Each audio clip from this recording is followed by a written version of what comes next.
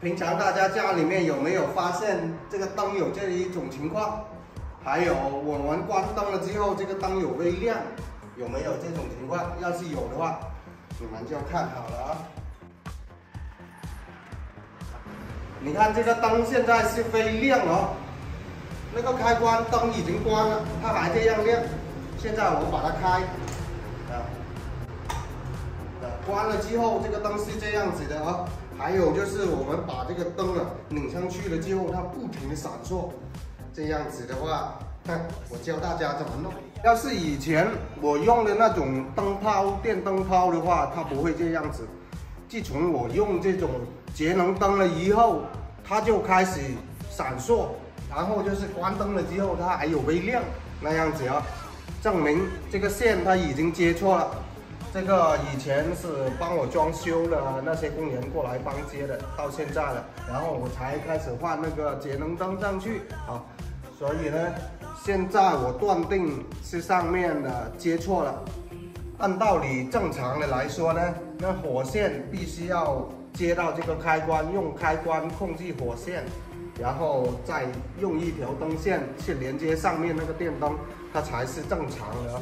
然后上面可能就是它用那个火线接到那个灯那里，然后用零线作为开关，做这个断电开关的啊。因为那个火线呢，它是带有电的，然后你接到那个灯呢，它就会有微亮的那种情况，所以呢，那个一拆出来，然后连接到上面，连接这个开关，它就正常了。像平常大家不要带电操作啊，要把那个总电夹给关掉，然后再接线再操作，这样比较安全呢。现在大家看一下啊，我先测这一条，因为我怀疑这一条就是火线啊。现在我用这个电笔测，你看这个灯里面亮了就是火线，然后这边是零线，对吧？这条零线它是连接到下面那里做开关的，所以说，必须要用这一条蓝线啊，这一条蓝线才是火线，这一条蓝线这样下去到那个开关下面做开关，给它断电开电，这样子才是对的啊。所以它这个弄错了，现在我要重新接线。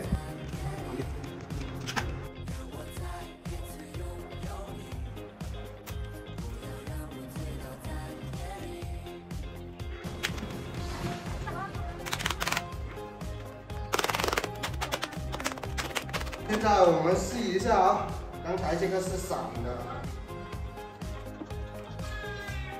咦，怎么还是闪的呀？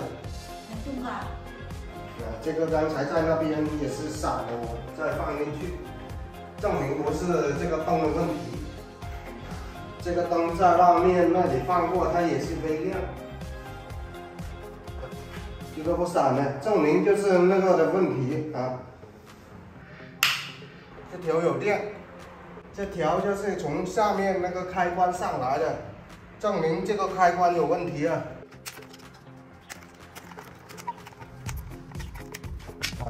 我们在剪这种线的时候啊，要一根一根剪。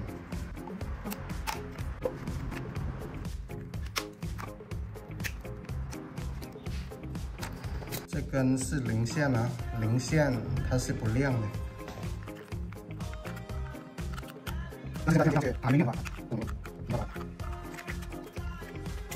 这条是火线啊，现在到火线了啊。火线，这根火线是亮的，火线，你看这个火线要点到上面它才亮啊，对吧？这样一点它就亮了。OK， 把它接上啊，不亮了啊。现在这个灯是关的。对吧？上面那个灯不亮 ，OK， 正常了。大家看这个盒呢，我们是拆不出来的。然后这个盒啊，本来是这样的，那么我们在这旁边开一个口子。这种盒子它设置比较薄的，旁边就是预防我们在侧边安装的时候啊，这里它有一个凹槽，比较薄的这个凹槽可以剪的啊。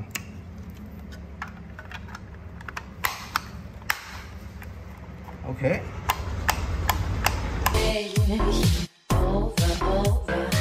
OK， 不知道大家有没有学会啊？